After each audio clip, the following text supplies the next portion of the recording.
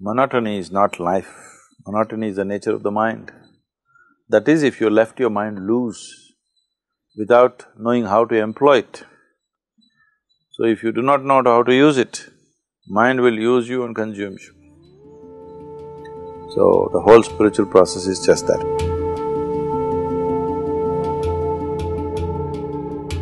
Every moment of your life, if you just look up, you're seeing a new piece of the sky because the earth is rotating. Isn't it? Every moment if you look up, you're seeing a new piece of the sky, it's very exciting. The earth is spinning all the time. Not one moment same old thing anywhere, everything is changing. If you're alive to life, you will never know any monotony in your life. If you're not alive to life, but you just live in your mind, then everything will be monotonous because mind is repetitive in nature.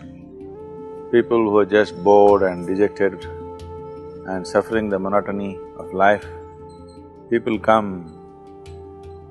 to just a week-long or weekend program and suddenly everything looks fresh for them because the cataract on their eyes has been cleared. So, the cataracted mind has been cleared and suddenly they find everything is beautiful for them all of a sudden. Particularly people who go through the Bhavaspandana, for them they go out and suddenly they're excited about everything and the same old things. So, what is old essentially comes because of your mind, otherwise there's nothing old in existence. Modern science is proving to you beyond any doubt, there is no such thing as old anywhere. Everything is reverberating and creating itself all the time. And a rock is pulsating with new life every moment. But the old exists only in the mind, because mind functions out of past memory.